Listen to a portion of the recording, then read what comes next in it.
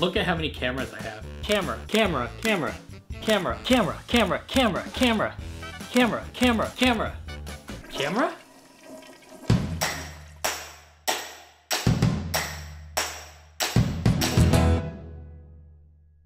Hey everyone, I'm Rahi Patel, your Curiosity Correspondent, and I built a camera out of my bathroom using nothing but some duct tape, aluminum foil, cardboard, and some bath towels. I made it into something called a pinhole camera, and it's different from my 9 other cameras in one crucial way. It doesn't have this, a lens. These are typically the most expensive parts of cameras, but luckily, because of physics, you don't need one to build your own camera. So that's what I want you to do.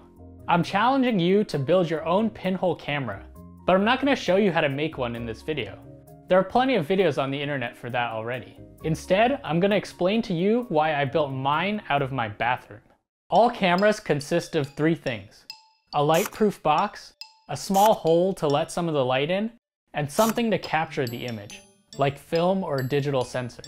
For their light-proof box, most people use a cardboard box. I decided to use my bathroom instead. To make it completely dark, I used towels and duct tape to cover up the door cracks. For the camera hole, I used a piece of cardboard and some aluminum foil with a hole poked through it. To see the image, I covered a cutting board with white paper and propped it up on a tripod. Here's what my picture looked like. Try and guess what it is. I'll show you at the end. What are you going to make your camera out of? As long as you have these 3 components, you have a camera. So as you're building and experimenting with your pinhole camera, see if you can answer some of these questions. Why is the image upside down? Can you brighten the image by making the hole bigger? Why do most cameras have lenses? What other questions can you come up with? Here is a giant camera obscura that Sienna Construction made for the 2019 Cambridge Science Festival. How is your camera different from theirs? How bold and ambitious can you be? Once you have a basic understanding of how cameras work, look at the work Camera Culture Group is doing at MIT's Media Lab. They're pushing the limits of camera technology. Your phone can capture slow-mo video at 120 frames per second.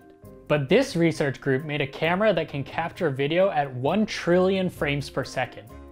That's so fast that you can see light moving from one end of a Coke bottle to the other. I hope you all learn a lot and have fun with this project. Oh, and one more thing.